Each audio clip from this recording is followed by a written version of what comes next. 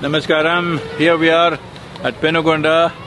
Behind me is Krishna Devaraya, one of the greatest empires that was built in India. Krishna Devaraya happens to be our forefather.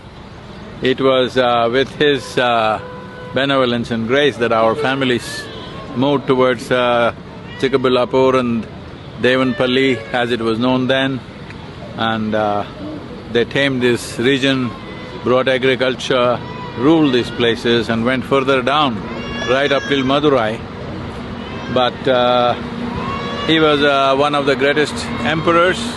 I think just about 20 years he ruled, but his empire stretched from Assam down to Tamil Nadu. So it was a massive operation, and it was one of the richest empires in the country.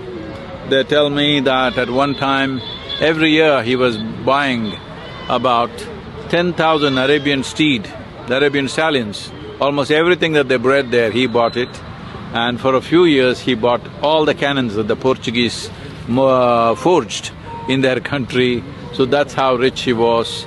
And the poetry and the literature describes that along with vegetable markets, there were heaps of gold nuggets and diamonds being sold in Vijayanagar, and Hampi was the capital. Unfortunately, after much resistance for nearly 20+ years, it succumbed to the attacks and it was fully ransacked by the… I forget his name, a Muslim king who came and completely ransacked and destroyed the whole place. But still, even as ruins, if you go there today, you will be deeply impressed. It's in Hampi. So here I am with my forefather long time ago, 5 centuries ago.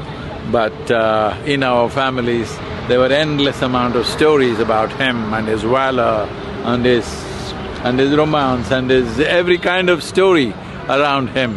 And of course, Tenali Ramakrishna is very much a part of it. Tenali is also somewhere close by here, and it's great to be here in the presence of Krishna Devaraya. We are in Penugonda.